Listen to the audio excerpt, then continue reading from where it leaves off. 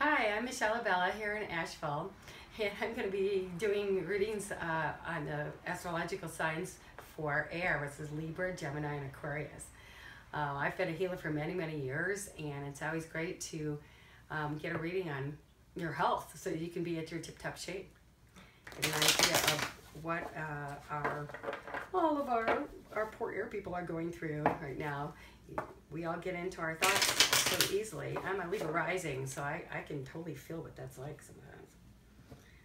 So we got 4 cards here, and I'm just using the Rider-Waite cards, the wake up cards. Okay, the first one up is the Emperor card, which could be about father issues, but I call this the leadership card. So we've got to let our leadership abilities come out. And if we're holding those back, we're just not going to be comfortable in our life, because life will push us into leadership roles. So take the leadership in your life, especially about your own health, and do not take on 10 of Wands, which is too many burdens. See how this guy's got them, but he's going to be hurting his back. So be really, really careful not to take on too much, because you really don't need to take on the whole world, because we're interdependent. We are independent, but we're also interdependent. And here is the offer of love. Make sure you have love in your life. Keep that flowing so that you will keep those serotonins going and your endorphins up. And we can even talk about sex along with that, but we're talking about love right now.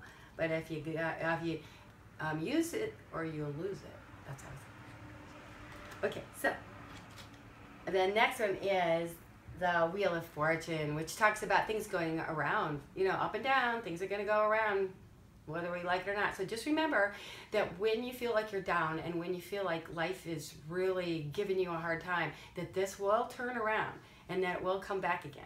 You know, if everything comes and goes, all the relationships up and down, all of life keeps moving.